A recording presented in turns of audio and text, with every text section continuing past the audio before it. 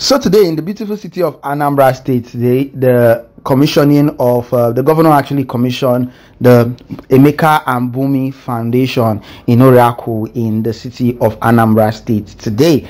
Well, a lot of dignitaries, royal fathers, politicians of all kinds, clergymen and all of that were all present at the foundation, and yes, it was honorably commissioned today, and yes, it became something magnificent the moment H.E. Peter Obi stepped his foot in the event center where this whole commissioning was happening, and a lot of people went, wow. He came in quietly, sat behind the back, and they had to just notice a great personality in their midst, and immediately they had to call him to the front side where he sat with the royal fathers, the governor, and every other person. It was even the governor himself who noticed him. Here's the video. Don't forget to subscribe, drop a comment. I can name, I can feel the benefit you, including my own dear sister. Solution master. Okay, like I've said, 8 years in Abiano, where Anambra was before. Thank you very much.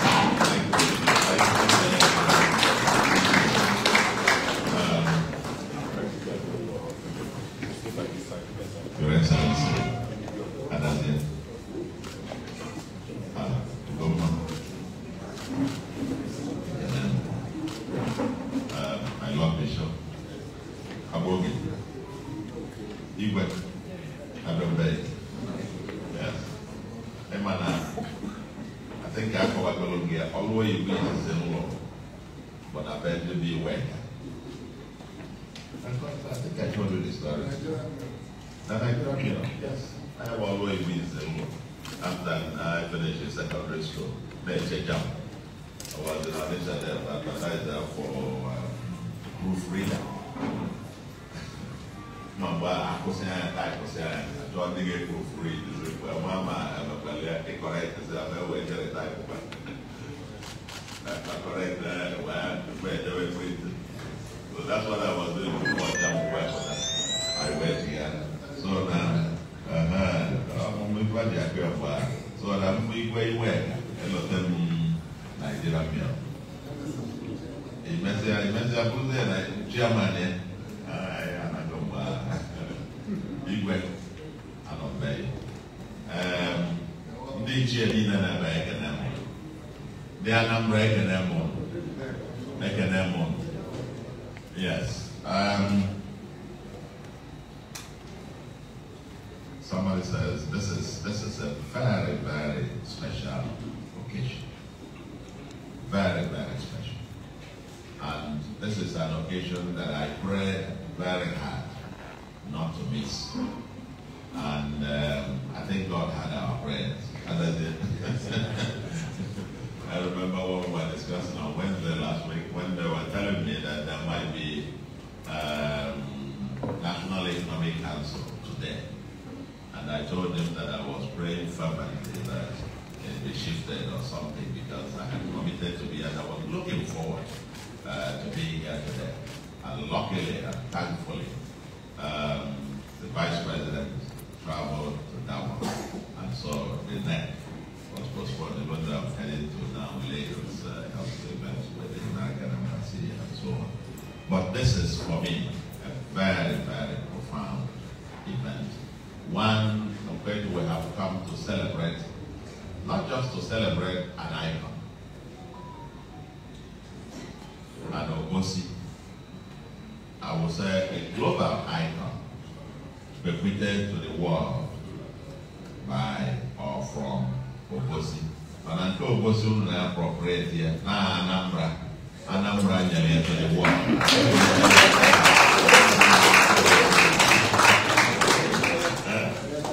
Bequeathed to the world by what? Anambra, our own.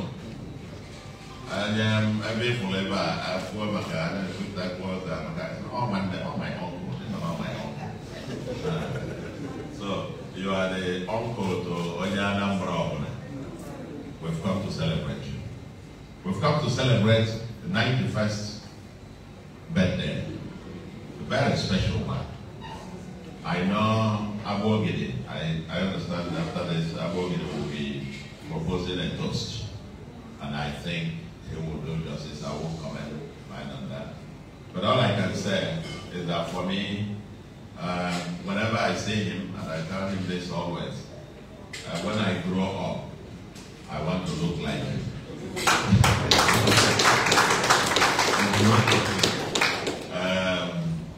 The last we met, he gave me some tips. He did some of his exercise routine for me, and I took them, and he does that in the bedroom every day. And by the time he finished and was about to sit down, my chief of staff walked in, and I told him he missed a lifetime coaching, but I would do tutorial for him.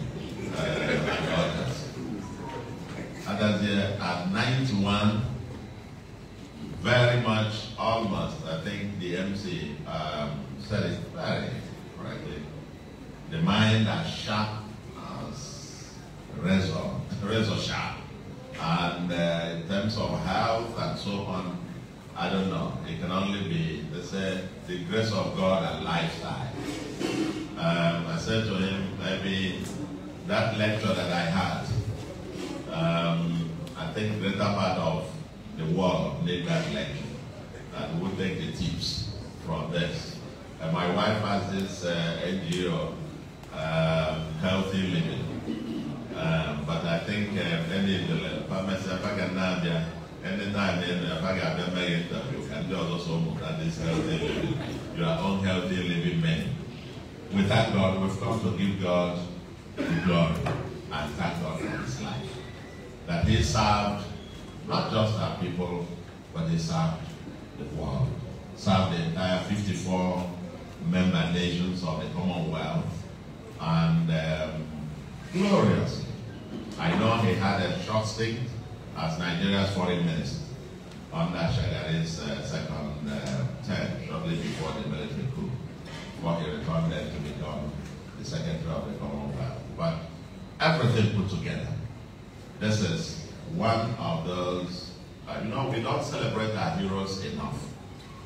And I am one of those who preach a fervent convert to this whole philosophy of befitting living and decent funeral. And we are seeing this befitting living in his public service. And I want to speak to it. It's not just that it's 91 and counting. And I know with him, that which is in Genesis chapter 6 verse 3, I don't believe the one in the Psalm that talks 70 and then 80. That one is somebody who was happy, he was just, singing a song and saying that one. The one I believe is the one in Genesis chapter 6 verse 3. It says, my spirit shall not abide in man forever. His days shall be 120.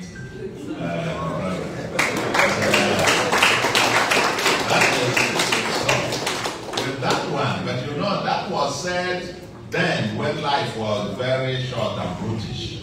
That then was, and when we were all the tech, and what are the kind of healthy living and exercise routine, the others menu of exercise and everything in moderation.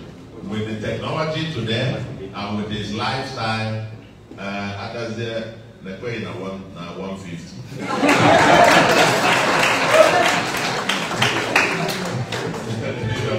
So, and I'm moving there. That's what we keep aspiring. We'll never have you enough. This is quite awesome. But let me tell you what tickles me most. And that is that he has lived a life of impact. A life devoted for public purpose. Because it's not just how long, but how well and for what purpose. Adazia has lived a life for public purpose. Listening to the son and listening to the director of this particular center, you can surmise the entire thing. This is a life devoted not for himself and about himself, but a life for what? public purpose, a life for others, to make society better. And there is no better way to sum it all than this particular center that we have come to commission today. You know, this part of the world is not very common. We don't celebrate the intellect, we don't think, you know, people doing research and finding things. And if I say, all right, why if you then I say,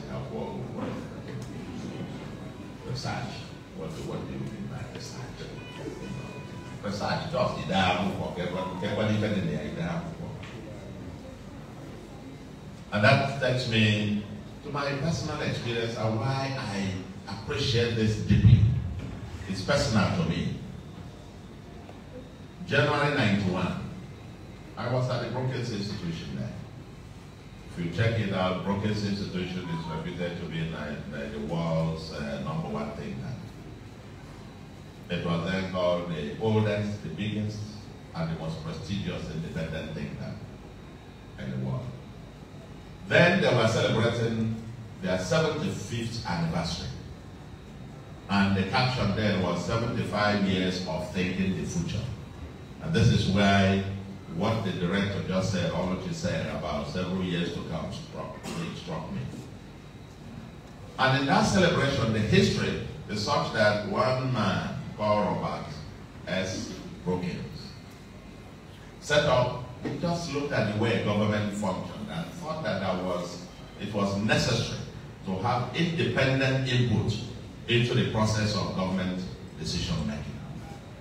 And decided first to found the Institute of Government, a Center for Government, and the other one for Economy, and so on. And in 1916, decided to merge the two into the Brookings Institution. And so by 91, they were celebrating their 75th anniversary. And it's still going. Without himself and the wife, Isabella, he died before the wife. The wife later died herself. But they were multi-millionaires. And this is what brings a context to this. Multi-millionaires, they decided to bequeath everything they had as endowment for that Brookings Institution. And the Brookings Institution remained, if you like, you know, in the US you have two main parties, the Republicans and the Democrats. The Democratic Party, that's more like their home, the think tank. When I was there, the Henry Aaron was the Secretary for Health and Human Services to President Carter. The Charles Shaw was the chair of his Council of Economic Advisors. That was the people that invited me to get to Brookings. So they live from there, from democratic government, and they end up in Brookings. And then from Brookings also, they recruit them, the technocrats that work in various arms of the democratic government. And you see this symbiotic relationship between this independent think tank and governance, as the case may be. Their endowment has grown to a level that even if they raise no fund, the institution can run on its own permanently. And this is what brings me to one point that I played with our chief, which is that with his help and contacts and networks, we will begin to think about the sustainability of this institution. In terms of an endowment fund, an endowment that, you know, whether anything, they raise current flows, the institution will continue to run. I know I derived quite a lot of inspiration from that. That led me in 2000, we incorporated an institution in Enugu, the African Institute for Applied Economics. And we started in 2001. 2002, we brought in the Nobel laureate, Joe Stiglitz, to deliver the first Pilots of People memorial lecture. And everybody was asking, why Enugu? And this brings me to the question, why Obosi? He asked me the question, why Enugu? And everybody kept asking, why is the institute in Enugu, African Institute for Applied Economics, why not Lagos? Why not Abuja? Because the major foreign institutions, international donor agencies, all of them are in Abuja. And all the research that we did,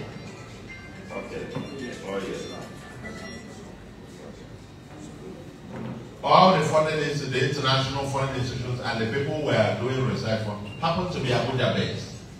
But we decided that it has to be Ogadina. And the mind of I not think, not that.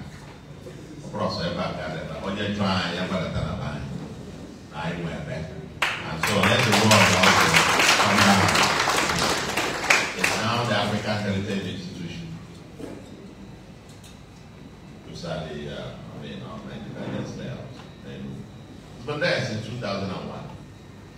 And when we had that Okibo Memorial Lecture and brought this Nobel laureate, he had just won Nobel Prize in 2000. And he was the former chairman, Council of Economic Advisors to President Clinton, and as well as the chief economist and senior vice president of the World Bank.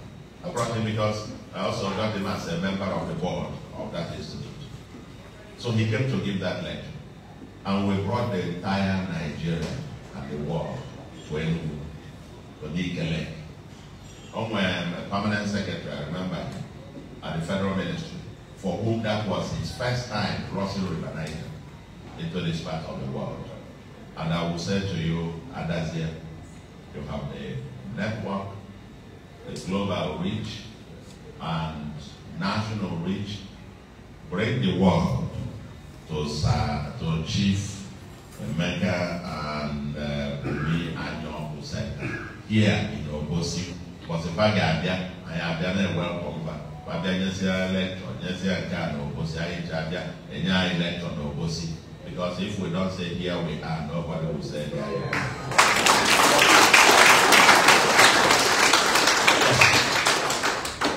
It's going to believe that ourselves. Now I'm not asking, I buy the mother were here.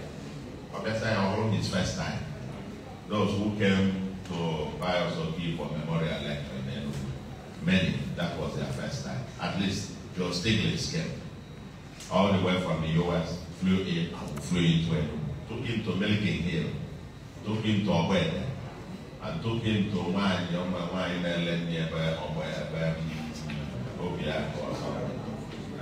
There in Lendiva, or food is ready. All Gaffas are Chinese restaurants, actually typical traditional food. Draw my driver, the level with the traditional. All I went there one real food is ready. When I went there, New York and no favor, or send the actual the soup, or send the actual tests in the soup. They would hear. But general, this soup can have an if I want one on a soup guy. I couldn't always put that test, but yes, you better buy that. So we must. And I'm very, very proud of this. You can see, this personal story tells you how personally excited I am about this center. And that this center is not anywhere else but here in Obosi.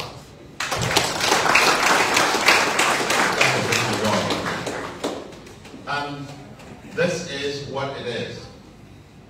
Those who have to do the research, so Oluchi and the team here, you have got big work to do. I can see the areas of focus, democracy, the climate change, diversity, because we must manage diversity. We must manage the diversity. Here in Anambra, in this part of the world, it's not too pronounced. The only one I had before, again, don't know what this, whether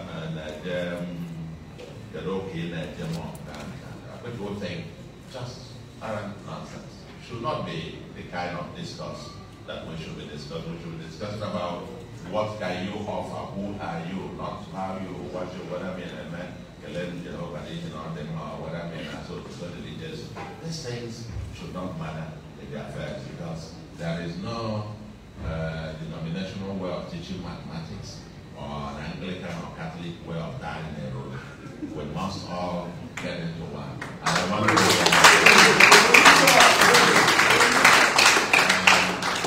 appreciate Lordship Joe was the chairman, the state chairman of CCN. Okay? The CCN, the branch of CAD, that recently last year honored me with an award. You know, you get all these awards, I don't pay attention to them. I have plaques that will fill room, hundreds of them. But this one, I took it to heart when they gave me an award as the father of ecumenism. Yeah. Because I think this is what it's all about. And with most mainstream ways of managing this diversity. Managing diversity. Because you can't grow without coming together as a people, so to speak. And so democracy, maybe here will be coming down to send our people, you know, have a retreat. Here, I just finished a 2-day retreat of my government, the executive. You know, trying to think through and refine and to move, change gears for 2024. This is the only non-election year since I came in. 2022, primaries and campaign. 2023, general elections and litigations. 2024 is the only non-election year. Before, more is will be over next year. That's what the politicians focus on elections. Statesmen focus on next generations. But I am more interested in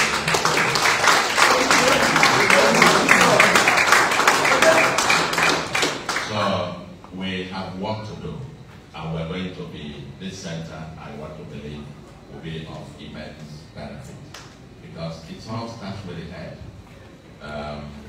60–70% of the success of anything starts with the soundness of the idea. And if it is sound, we've got to think it through. And this center will enable us in these various areas. And I'm particularly also struck by the fact that we're going to be supporting the less privileged in terms of their education. Human capital is it. Human capital. It's very, very critical. That's why we want to pay attention to education, or free education, to use for the first time. Our kids in public schools are getting true free education, not through the free tuition. And then you have 13 ladies and those things to pay. No. Or the thousands of pregnant women now who go to public hospitals and have free antenatals, free delivery. And so far that we have gone on this, and this is the good one, the thousands of people since we started the free antenatal, free delivery in our public hospitals, up to this last month, December, there has been zero mortality. In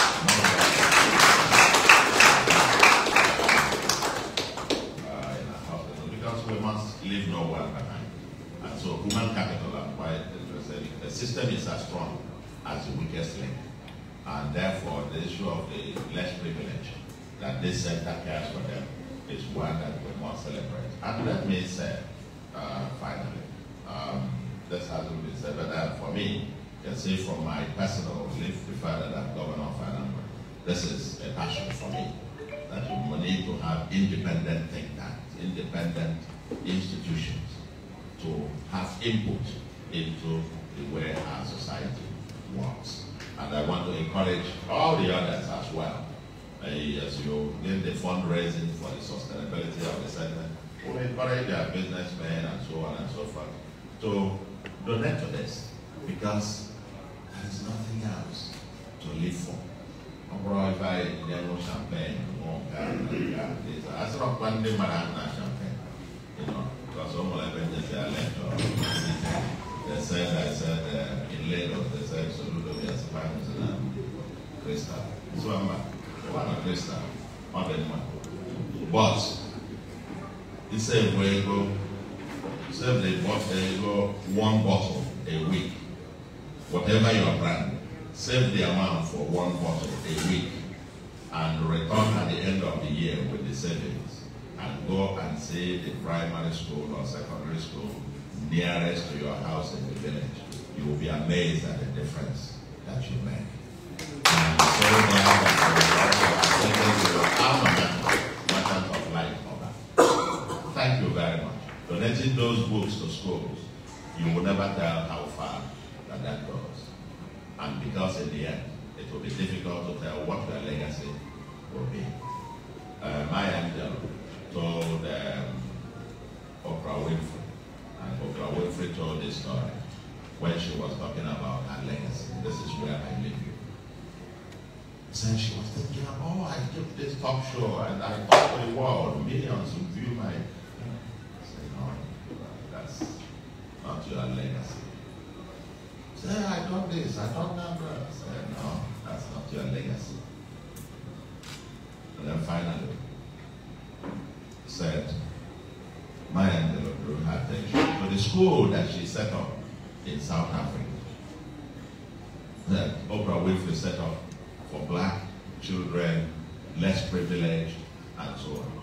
I said, those children who go through that school, you don't know what they will get to become in the future.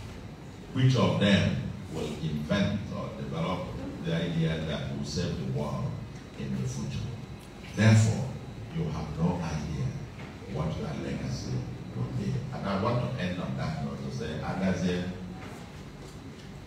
and Ugoma, you have no idea what your legacy, what lives you are going to touch, and how the lives you touch by this particular center will change society and civilization going forward. And in the end, you have no idea what your legacy will be. Thank you very much.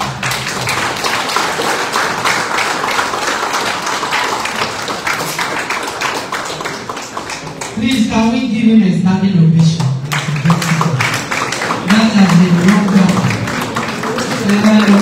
My brother friend will say, His Excellency, my brother friend will say, Nina microphone is the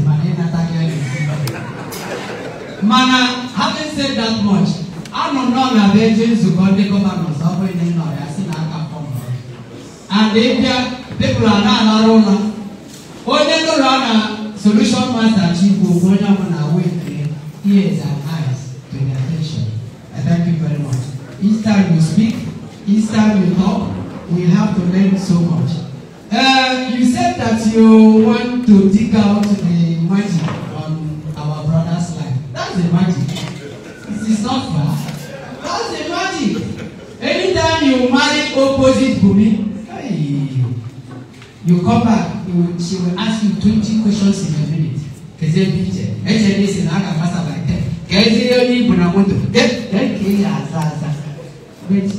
here, Bunmi is quiet, silent, unassuming, Usodia for sure.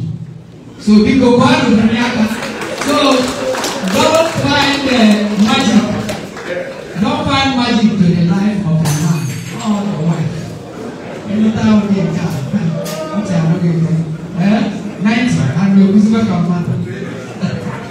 Thank you very much, ladies and gentlemen.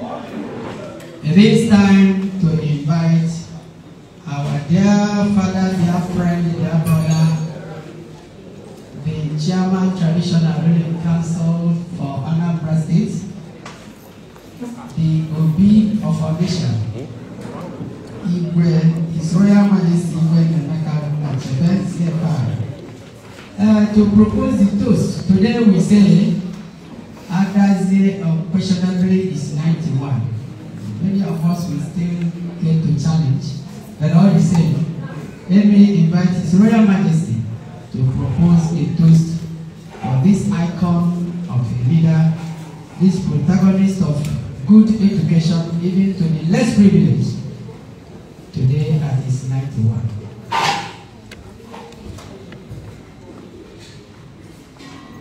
Mr. Governor, tell you.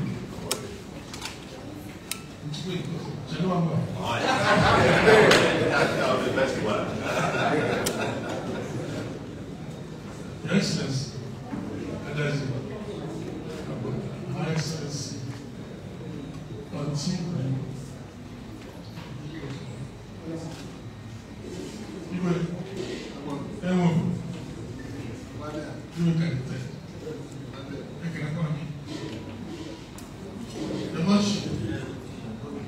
Bishop of Nigeria, the only seat in Nigeria of the province of West Africa in those days. Well, Ukongoichi has a leech, also. It is my singular honor and pleasure,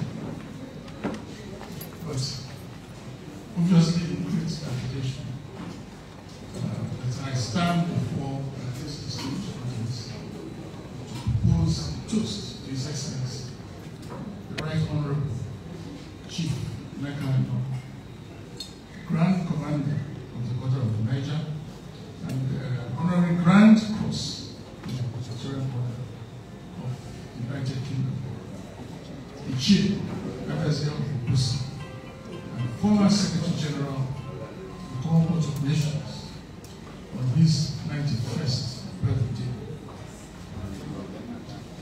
It is indeed a brilliant task for me to attempt only 10 minutes to speak on such an eminent son of Obosi and the grand citizen of the world,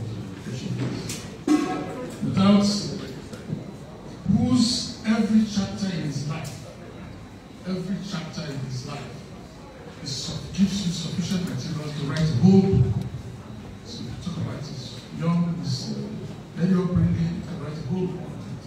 There's a secondary school, university, etc., etc. Therefore, permit me to dwell on just a few attributes that I consider have contributed to making the man that we are about to celebrate today. Chief Anyanwụ has been variously described as one of the greatest human minds of Africa, a global citizen who thinks whole, a global statesman extraordinary, an astute negotiator, a peacemaker, and a born diplomat. A good mixer who virtually has no enemies. I like that one. And an intelligent and friendly with the ability to get things without offense. Indeed, his life is like a storybook in which every chapter dovetails seamlessly into the next chapter. From his early firm upbringing under family relatives at Omaki with his uncle and Adamu with his father's cousin, to a secondary school under the visionary proprietor, Chief Bunmi, then of course on to university where he was very strident in student politics. His career took off at the Commonwealth of Corporation, went through the federal government of Nigeria, including posting to the United Nations, and then reached his apogee as the Commonwealth Secretariat, where he was Secretary General. He's still very active in several non-stipendial positions around the world. He was president of the World Wildlife Fund, succeeding late Prince Philip of the United Kingdom, as a trustee of the British Museum of all places. And of course, I think he just just finished a term as president of the Metropolitan Club, which I promised I would visit while we were there, but I have not been able to do that. Permit me to touch on a few distinct and positive factors which I consider in his amazing life. First of all, I think, I don't know where His Excellency, Mr. Governor, I don't know how he pushed my item, But first on my list is the grace of God. God has endowed our celebrants with good health, such that even at 91 years old, he maintains good physique and still retains his undoubted alertness of mind. This morning he shook my hand, and it was as firm as it has been over the last 20, 30 years. For example, and listen to this one, I was aghast when I once called him on the telephone some years ago. He answered briefly to let me know that he was driving his car on the streets of London, and that he would call me back later when he got home. I reckon that he was about 85 years old at that time. Is that correct? Yes. 85 years old, still driving in a crazy place like London. I surrendered my own license at the age of 70. But maybe I should go and retrieve it.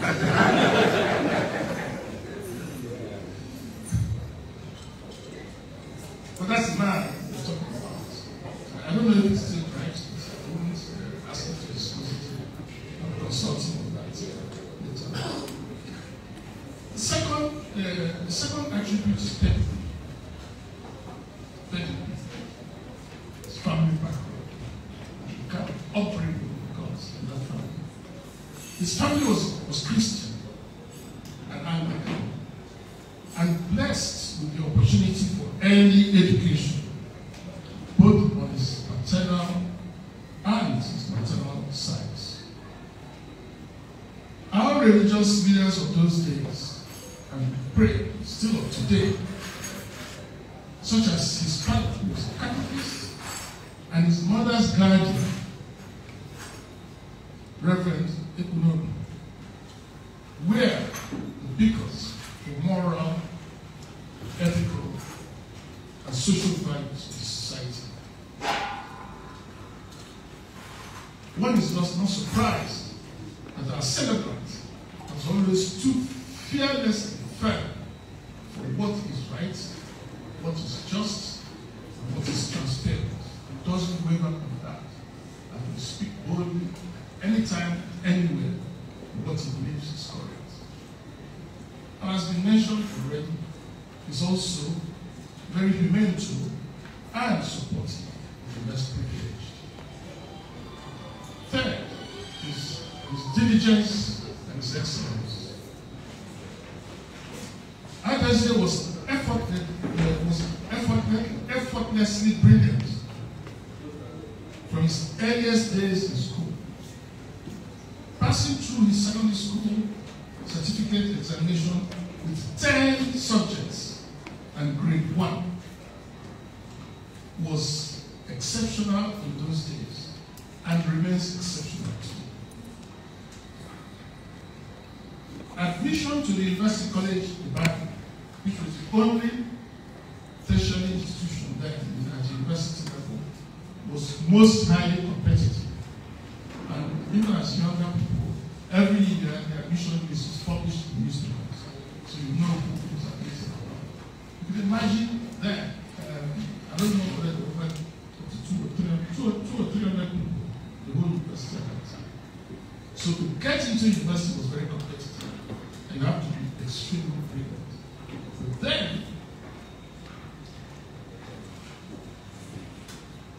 at university, the classics degree was the most sought after.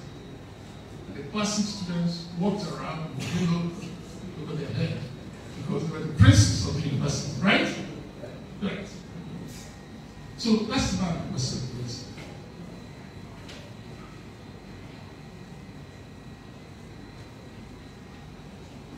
And those attributes, his diligence, his excellence, remain manifest as a government sector also.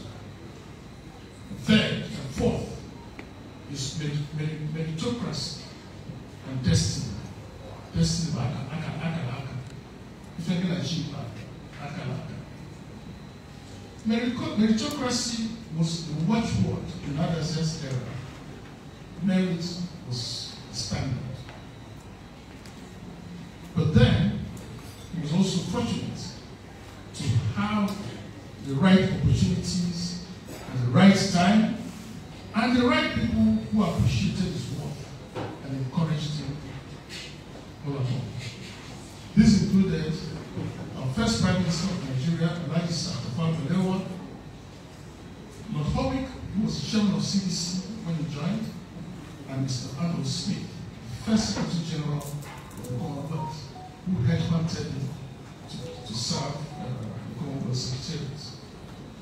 But let's face it, not everyone who was as brilliant or is as brilliant as Chief Emeka Bunmi has had a similar career trajectory as our character. This is fortune destined by God.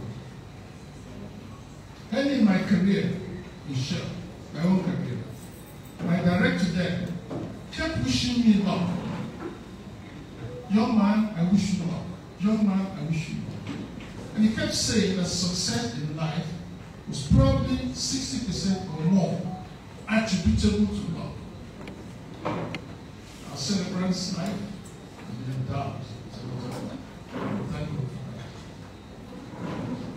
Please let me finally share one fascinating but obscure knowledge about our celebrant, namely his love for the game of football, starting from secondary school days.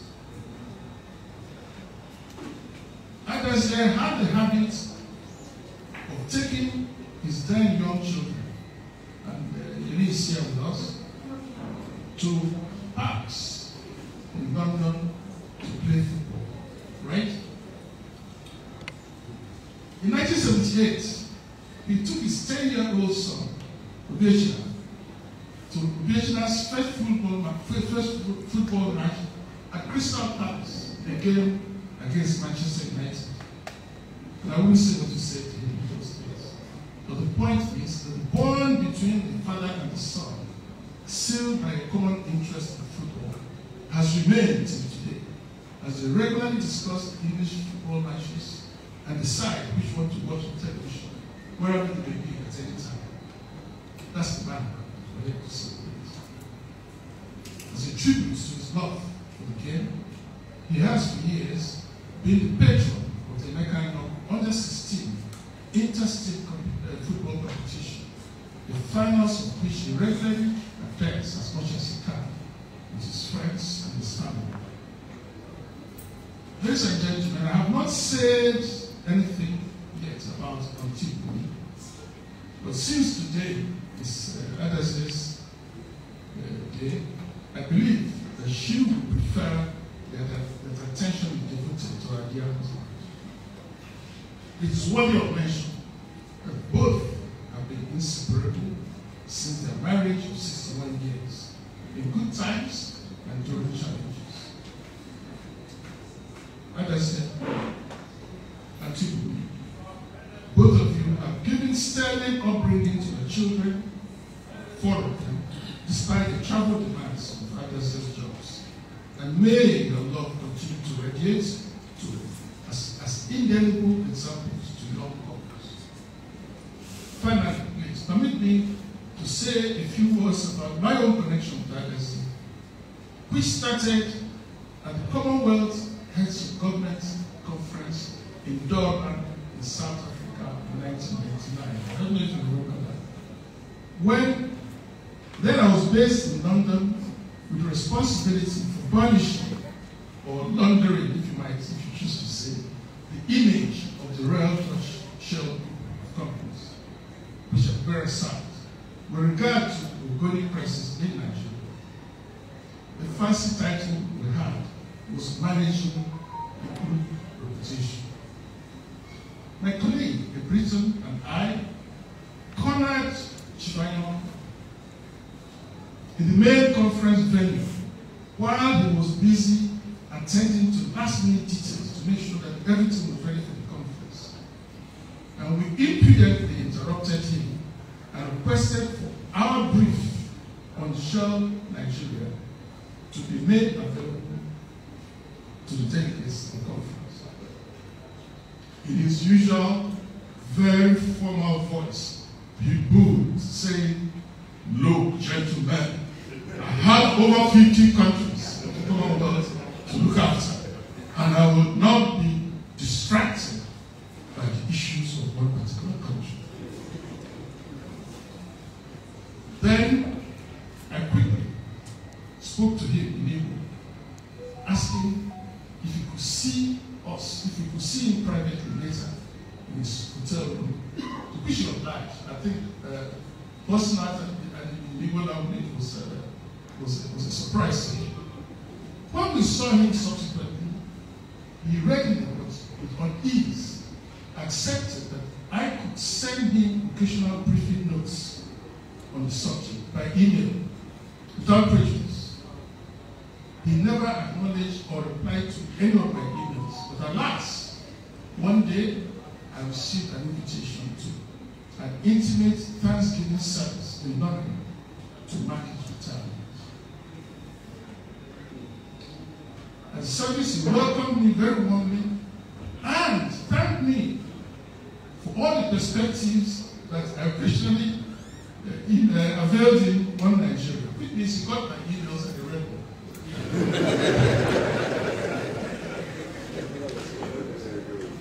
He subsequently also invited my wife and myself to a very formal and exclusive farewell dinner in his honor at the Commonwealth Secretariat. Unfortunately, we were then in Nigeria and could not honor the invitation. But the bonds of lasting friendship and mutual respect have been very well established, of which I have been a major beneficiary. I've learned a lot from his wealth of experience and his jocular stories from around the world, including good food and fine wines.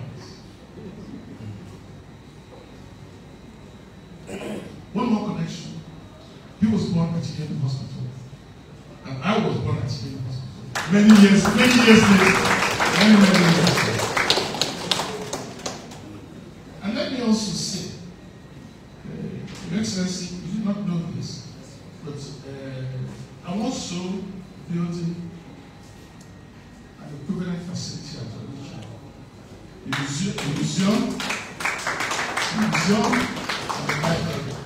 Same objective, but the section of the traditional artifacts and all of that, and a big library of Igbo studies with materials we gathered from Richard Henderson, who did all the studies on the ground. Finally, on the Joby Airport. I once arrived at Johannesburg Airport from London. A young South African immigration officer had said to me, "Are you a Nigerian?" I said, "Yes, I'm Nigerian. You have my passport." He said, "Nina Emeka and Emeka, what is the connection?" He said that Emeka is a short version of Nina Emeka. So he said to me, "Emeka Achefe, are you Emeka Anoku or Chinua Achefe?" Because those are the only two famous Nigerians that we know in South Africa. I said, "I'm neither of them, and my greatest claim to fame is to share part of their names." So that is it.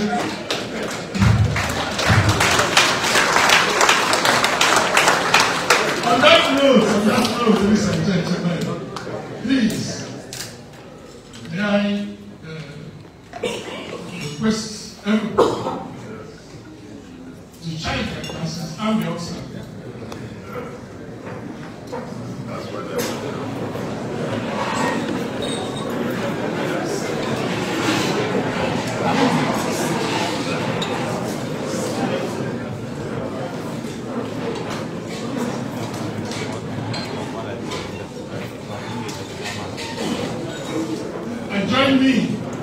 Join me in drinking in compact toast to the 91-year young British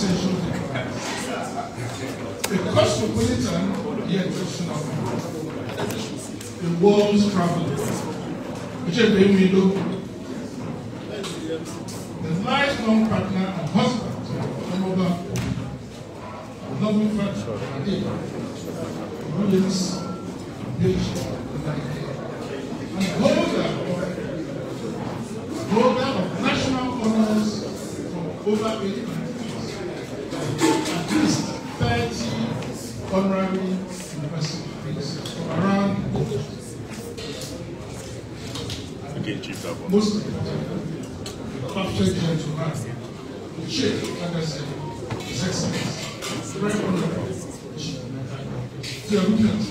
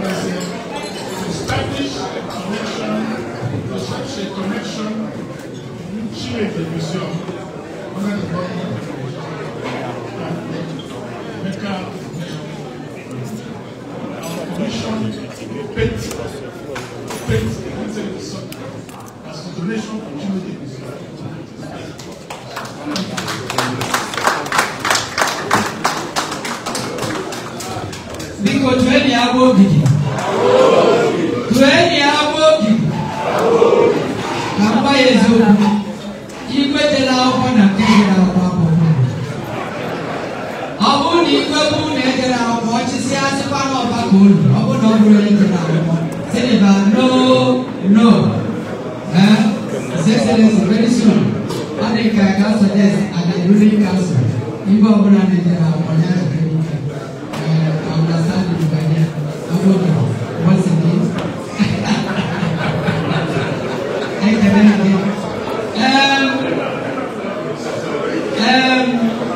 No, you go was novelist, editor, writer, producer. And let me claim the indulgence of Obosi as Obosi, email administration of cutting of the cake. While the celebrants, Bunmi and Emeka Bunmi, light music, they dance to the cake, while Obosi conducts the administration of cutting of the cake. To mark this next event, celebration, 95 years celebration of this great man. Wardrobe, light music. Once again, we continue to appreciate the presence of His Excellency, the Solution Governor of Anambra State.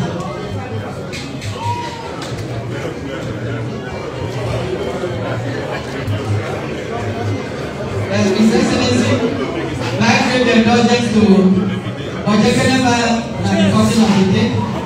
Please, only the people on the high table will stay around them. You can watch from the vantage from where you are.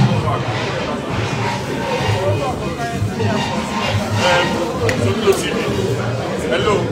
Hello. Show you on this video, Abi. Just go one side.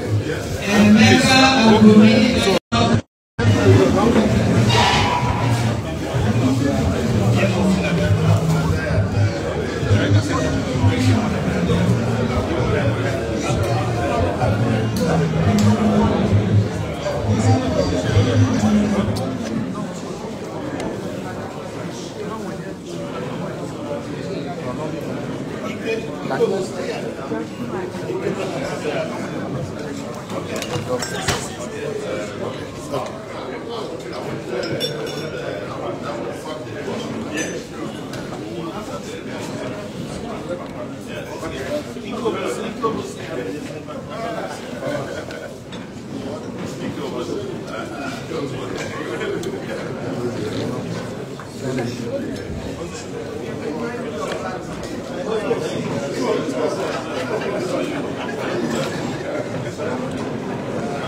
Beauty and beauty.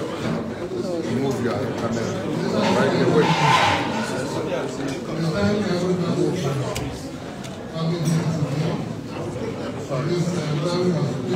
Very important occasion. We thank our governor, Mr. Governor, Mr. Airport Minister. Thank you, Bishop, United, for being with us here today. Because we made the occasion almost to the end, we would like to do the ceremony of cutting the cake. The time has come.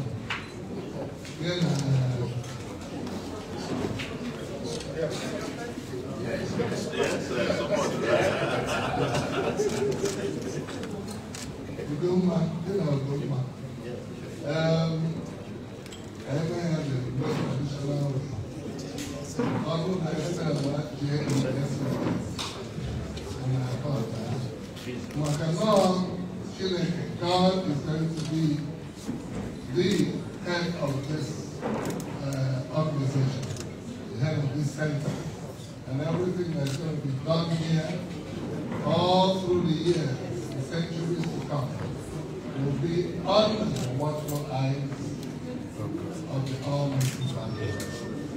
So at the count of 3, everybody here will spell Jesus. And at the end of the S, the last S, you count. So that's what it is. 1, 2, 3. J, E, S, U, S.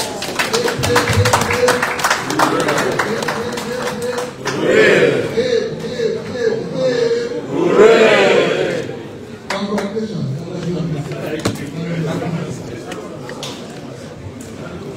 Happy birthday to you. Happy birthday to you. Happy birthday to you, Anazio. Happy birthday to you.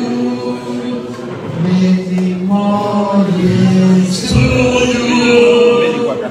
Many more years to you. Many more years. Many more years. Many more years to you. Hip, hip, hip, hip, hip. Hip, hip, hip, hip, hip. Thank you very much. Please, after this photograph, the lead chair, Onitsha, will join. After them, lead chair, Obosi, and then we'll continue in that way as we deem fit. Okay, lead chair, Onitsha, join with Ezen and lead chair, Obosi.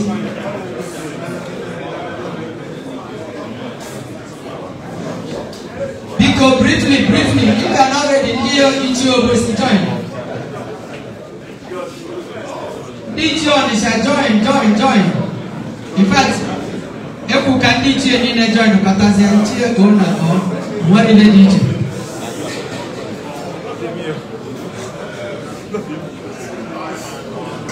Because can I find Pani and Adora? Oh, one that is enough for. Because watch the step as you climb.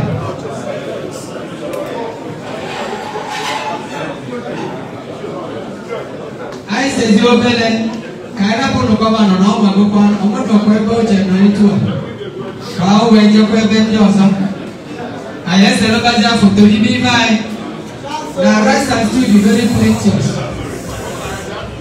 Osego.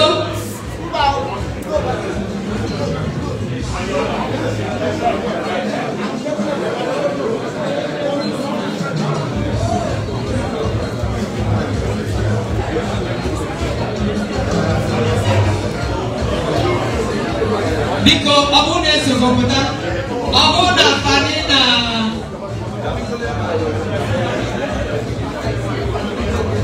Biko abona anya na fani na do rasesia.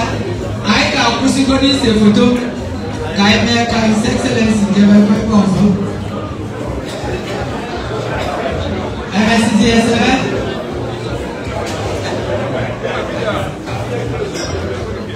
Iba anya ko ni net ho. MSCA Biko.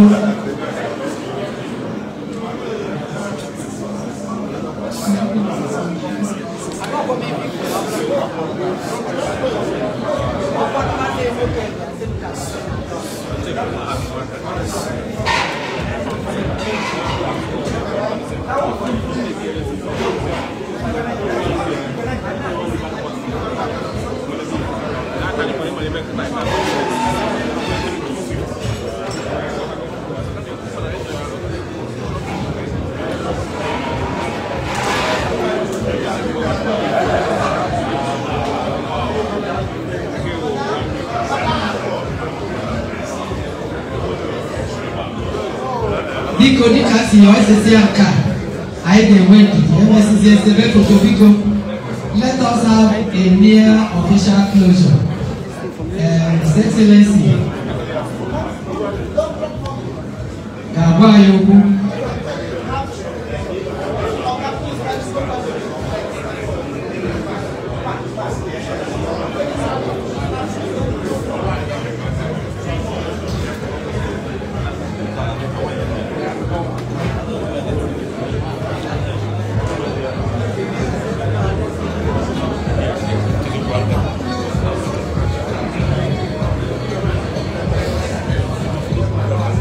Okay, because like I said, MSCA, we shall listen to vote of thanks by His Excellency Chief Emeka on this day.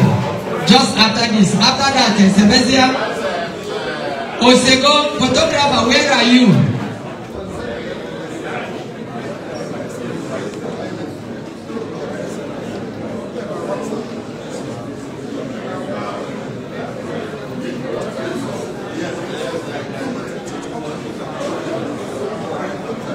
Okay, ladies and gentlemen, please let's get seated. Let's get seated and hear from the celebrant.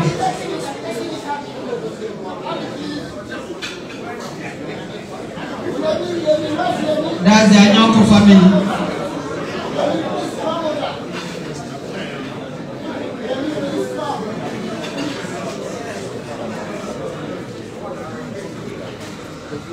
Osego Bonaba, you've taken it.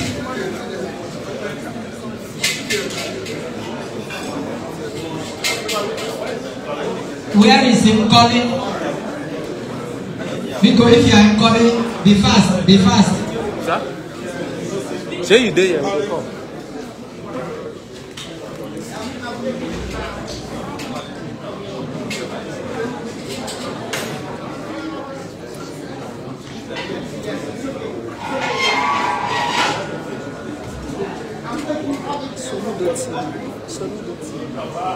Chizoba, where are you?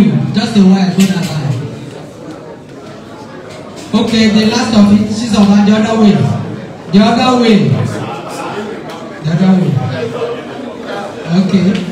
Oh yeah, the last picture for now. We'll continue after.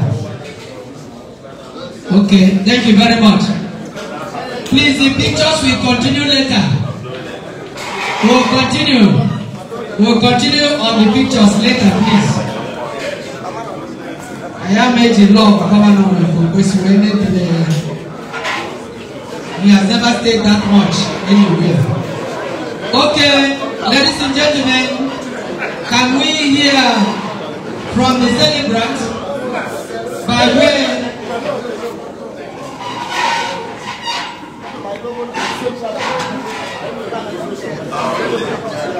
Okay, I understand the teachers of Obosi have a brief presentation. Then please, like you, I know you let it not be so long. Iko Obosi. Who is the Obosi?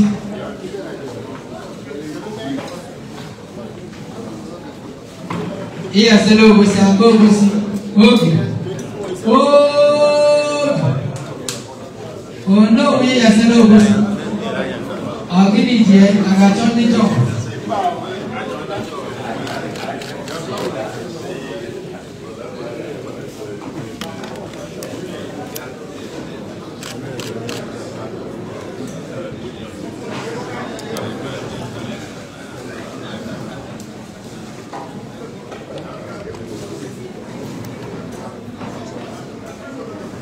Mr.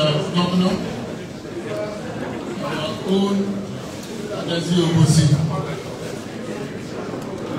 Obosi, Judge, my Lord, Bishop of the Niger, and our dear mother and wife of Adazia. I am here on behalf of Eze and Obosi.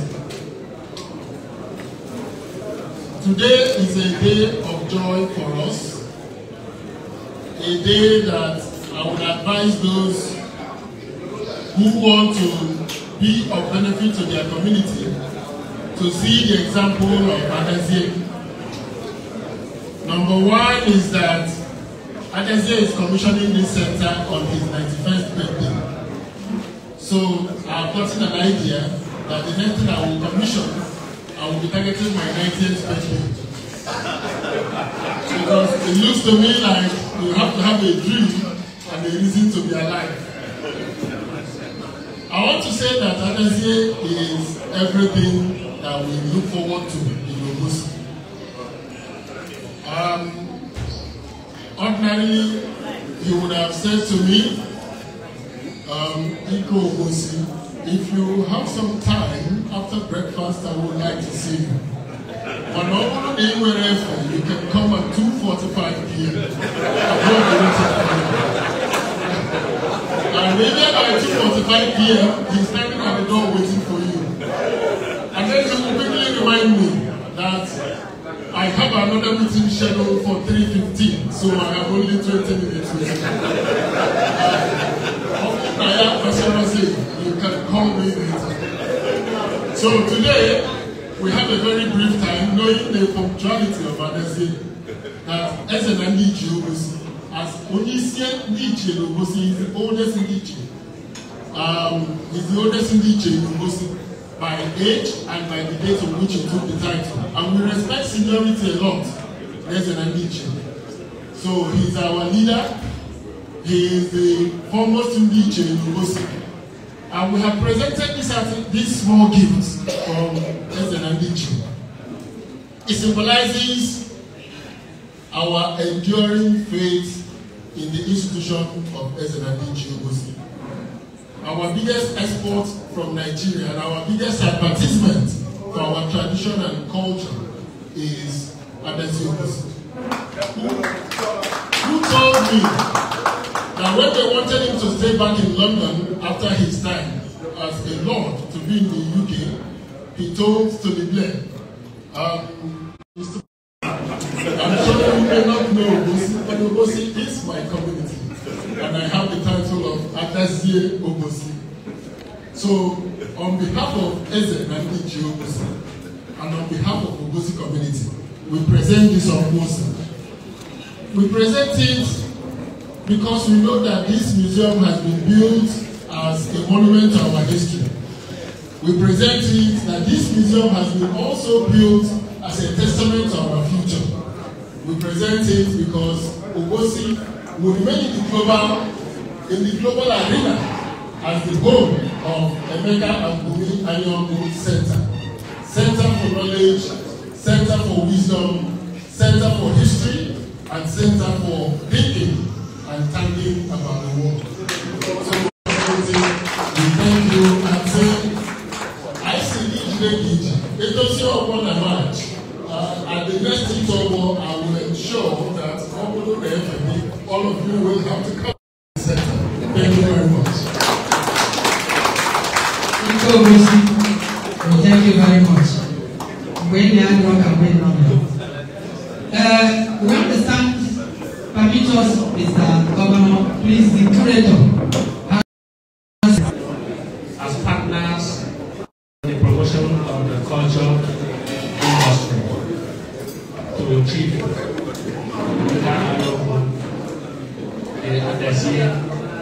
Obosi as he marks this 91st birthday. And I pray that God that he will live to enjoy the fruit of his labor. In Jesus' name.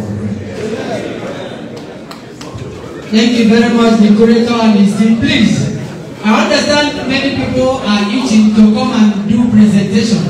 But may I beg your pardon to please allow us, let others give us a vote of thanks while we excuse Mr. Kamara for other exigencies. His Excellency, vote of thanks.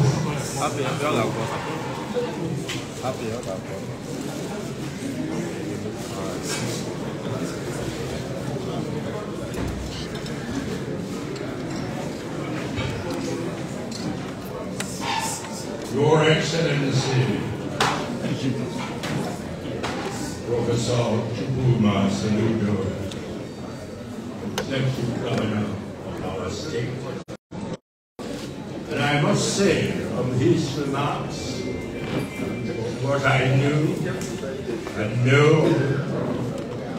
he is the most celebrated of our governors in Nigeria.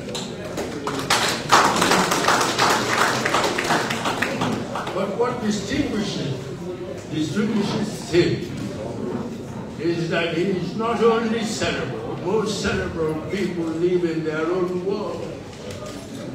They live in the ivory tower. They seldom come down to the masses. But Professor Obi Soludo is a cerebral governor who is also at home with the masses. And for that, or indeed 8:25, and to make his way, Obosi, he asked me if we could come early and stay until the 11th, and I said, of course he could. So I'm sure that he's probably still stranded at Lagos Airport. And your immediate predecessor, Obi Anambra, is in Ghana. He was hoping to come back from Ghana for this, but having not seen him, I'm sure that he could not make it. If Peter Obi had been here, I would have thanked him for being the third time he's come to my birthday celebration. When I was 18, an 80th birthday, Peter Obi was the governor of the state at the time, and he came in midwinter to a banquet that was hosted in my honor, Bishop Nigeria Anglican Communion, Most Reverend Nicholas Oko. 90th birthday I celebrated that early this year in Lagos. But 80th birthday, as I said, is a milestone birthday because when you're 80, you're considered the departure lounge associates would be that your flight be delayed as long as possible by Ugoma, because it is said that heaven helps those who help themselves. And so God has, by His grace, helped me with the help also of my dear wife. Today's commissioning of this center is a fulfillment of a dream that my wife and I have had for many years. We have always wanted to support education of our young people, and indeed also our adults. And by providing a library here, we hope that the library will assist the young people and the adults in acquiring. One of the attributes of Nigerians that worry me is the absence of reading culture. I don't know how many Nigerians will tell you how many books they have read in the course of 1 year. Not many, I would dare say. And my wife and I have also wanted to provide a museum, a place where visitors can come and learn about memorabilia which we have collected from across the Commonwealth of Nations, of 54 nations that are located in all the major continents of the world. We hope that the exhibits there will tell their story. And also, of course, we wanted to exhibit some cultural artifacts from our own country, Nigeria. Nigeria is a pluralistic country, a country that became one country only as recently as 1914. Before 1914, the place called Nigeria existed in different ethnic, tribal groups that lived their own lives in their own parts of the country.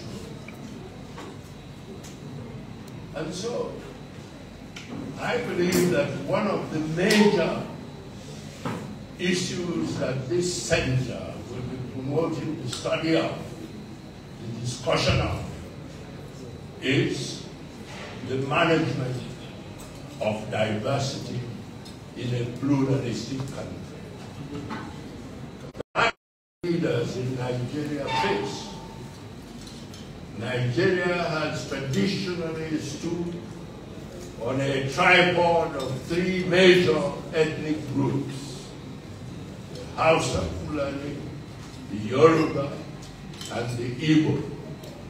But of course, Nigeria has very many ethnic groups, and I hope that the challenge presented by the management of this collection of ethnic groups is one that our country should take very seriously. I sometimes worry that our political leaders are not as conscious of this challenge as they should be. Nigeria is not the only pluralistic country in the world. We've had pluralistic countries. Some of them have succeeded, like Switzerland, which is a country of 4 major ethnic groups, or Canada, which is a country of 2 major ethnic groups, or India, which is a country of several ethnic groups. These countries have succeeded because they have deliberately addressed the challenge of how to manage diversity within their country. But some pluralistic countries that were not able to manage their diversity have failed. Take a country like Yugoslavia. Yugoslavia was a pluralistic country doing well, but it could not manage its diversity, and so it ended up breaking up into 8 states. There are now 8 independent countries that used to belong to one country, Yugoslavia. And then you take Czechoslovakia, for example, another example. Czechoslovakia is a country of two major ethnic groups, the Slovaks and the Czechs. But they could not manage their diversity, so they peaceably decided to separate into two countries that they have become. And nearer home, in Africa, take a country like Sudan. Sudan existed as one country for about 3,000 years. And yet, lately, because it could not manage its diversity, it broke up into two countries, the Sudan of the North and the Sudan of the South. So I hope that this center, as our most distinguished first guest, His Excellency Gov Soludo said, would be a hub of collaboration with universities, with schools, and with institutions to promote studies in various areas mentioned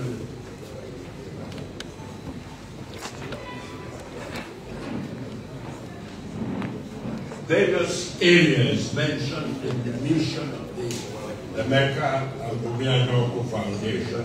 If you Google the website of the foundation, you will see the areas where the foundation expects to promote the study of.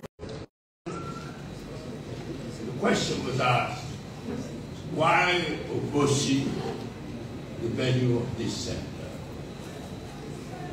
And my answer is obvious. It's my attachment to my birthplace.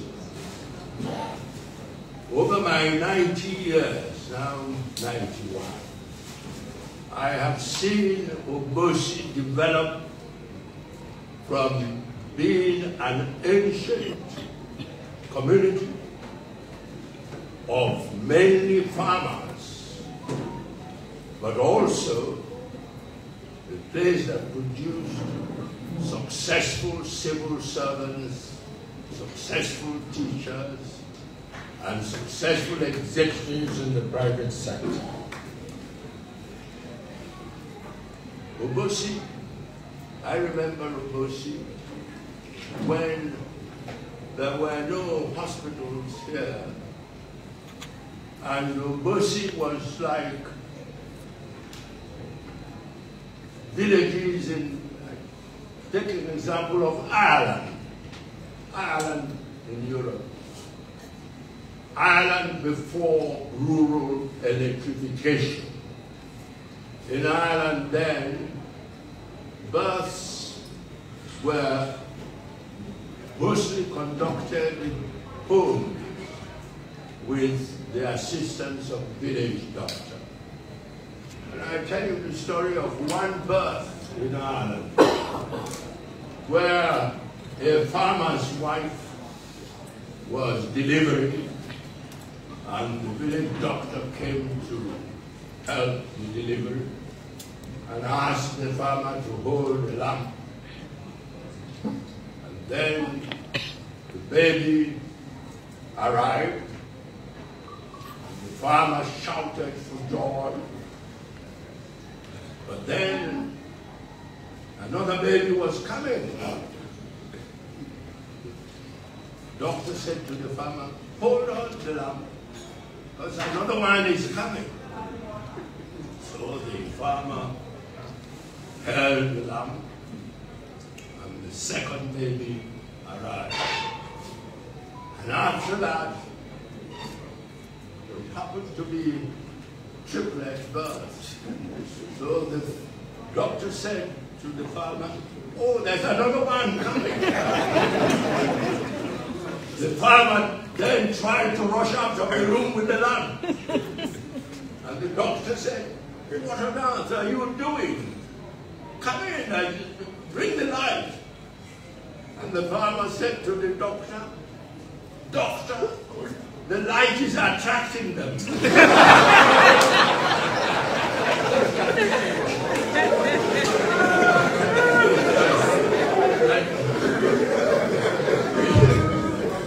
Obosi, at my young period, I was one of those lucky enough to be born at Yale Mission Hospital. But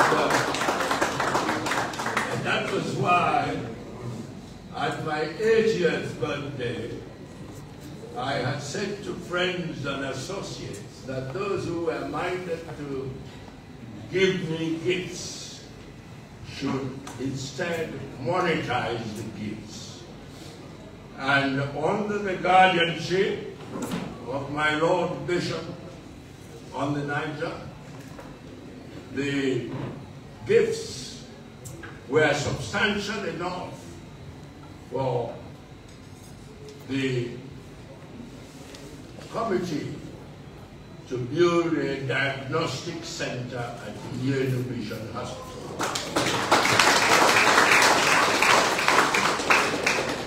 And for my 90th birthday, I said the same, but with less force to my friends and associates. But they still gave something. But whatever they gave was invested in this center.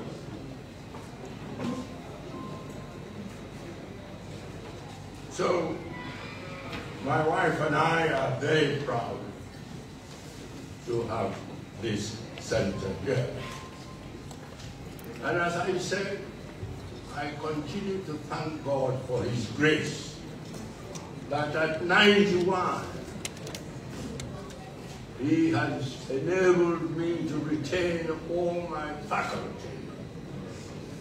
I think it was His Excellency the Governor who said that my faculty is still as sharp and so on. I'm not so sure.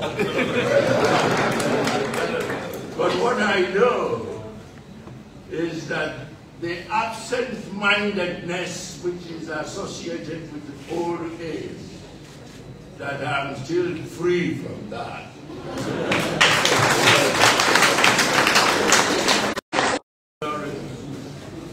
Of a professor at the University of Nigeria, Nsukka, who had tutored two brothers before the Biafran War.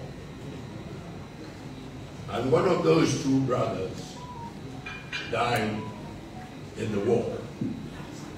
And some years after the war, the survived brother saw that old man professor in the courtyard of a church and rushed to him to pay his respects and said to him, "Sir, I am Okonkwo, one of your former students at Nsukka." And the absent-minded professor looked at him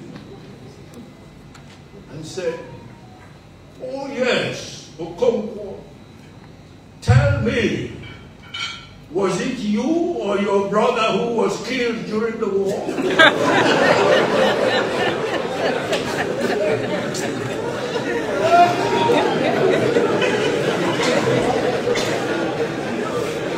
And of course, the man was alive. Perhaps I should tell you a little bit about the funding of the foundation and this project. All my savings and gratuity after 34 years of service to the Commonwealth was plowed into the foundation in order to enable the foundation to build this place. And my hope and prayer, and that's what I'm my wife and I are working towards is that we should be able, that the foundation will be able in future to have funds to sustain not only the maintenance of this center, but also its activities. And I hope and pray that that will happen. Sustain the activities into the distant future.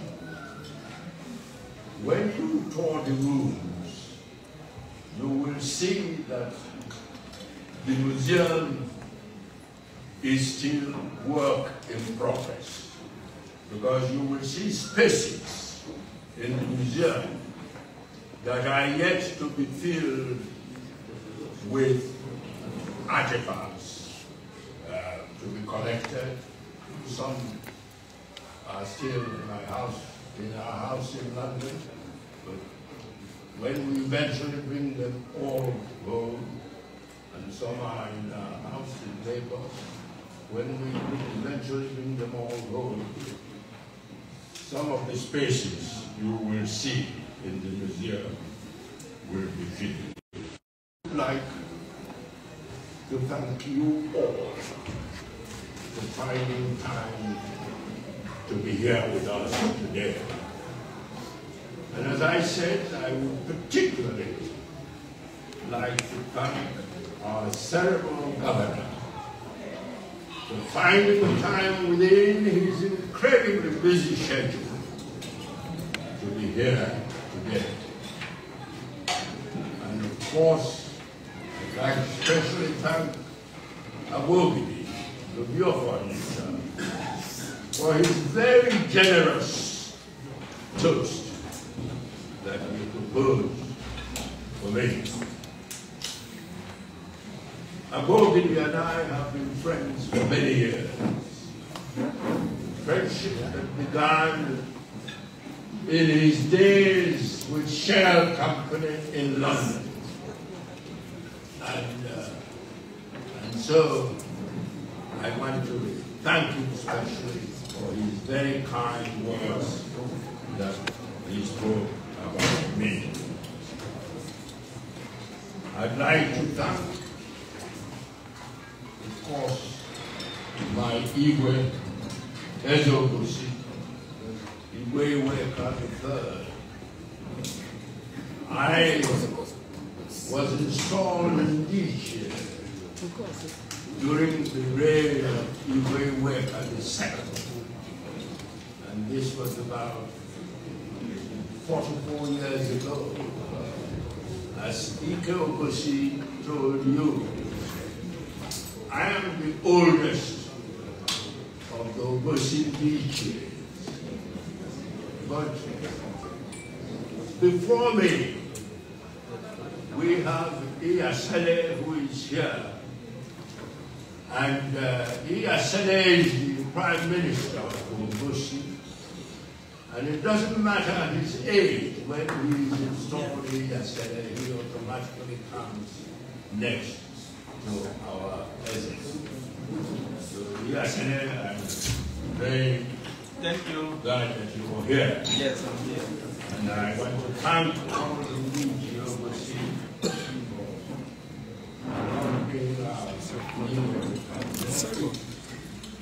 and also I would like to thank Niji because they accompanied my friend,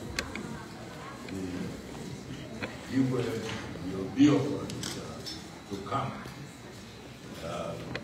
Onitsha and Obosi used to have scuffles, but I'm very glad to say that since Igwe Emeka became the Obi Of Onitsha, those scuffles have, I believe, ceased to exist. And expressing hope before him and before my friends in the church that stability in relationship should be maintained for the future. And I'd like also to especially thank my Lord Bishop, Obi Of Onitsha, for finding time to come, not only to come here, but also to lead us in prayer at the beginning of this function. I know that I will be making some mistakes in not singling out individuals to thank. But I would like especially also to thank the only general that Obosi has produced. And when I say the only general, I was Secretary General, pushing the pen. But we have a real military general, General Magoguda, who retired, but is here.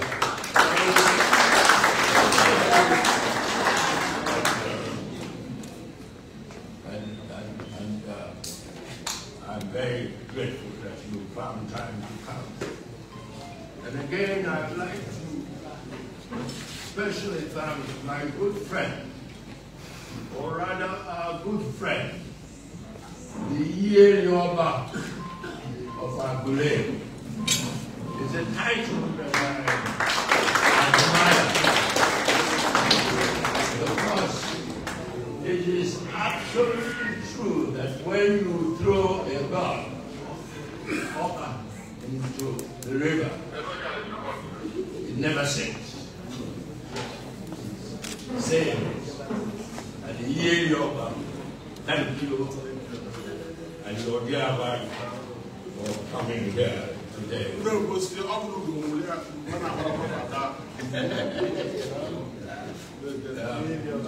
Aguderi has a special place in the history of India. Just as Ndri also has a special place.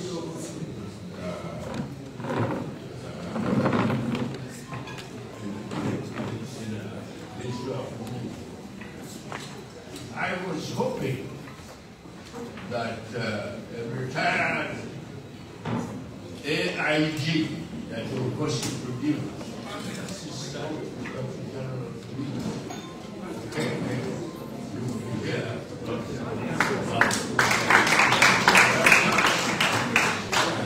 I'm glad that you've been able to come. I'm also glad that there are representatives from schools and universities that are with us here today. And finally, my very special thanks would go to the director of this center, Oluchi. I would say that when she was chosen for appointment as the director of this center, there were 5 of us on the interviewing panel, and there were 8 shortlisted candidates for the post. And Oluchi was by far the youngest of them. But her age turned out not to matter, because in terms of her ideas for this center,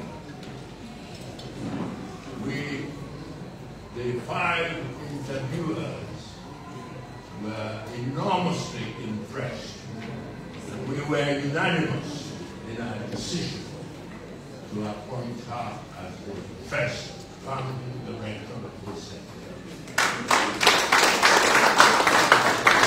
I must say that she has so far justified our hopes and expectations. Well, finally, I'd like to just make an announcement about how we organize our tour of the room. I will start with some members, because the capacity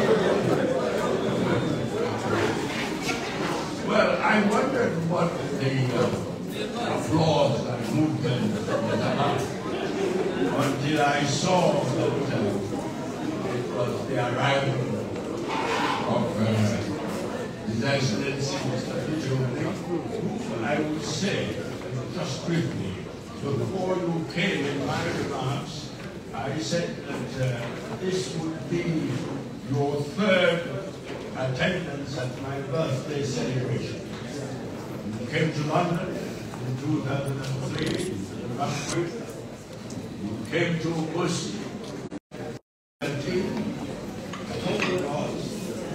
No, it said 2003.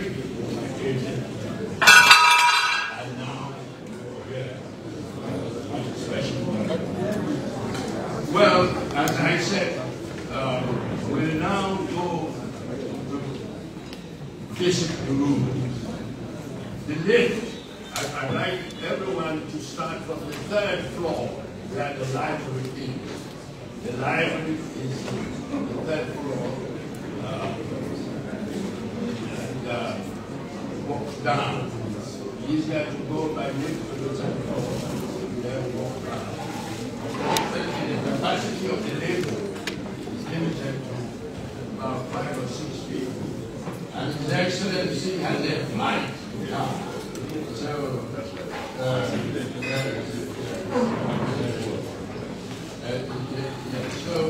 So I would hope that you will find time in the future to come here and see it.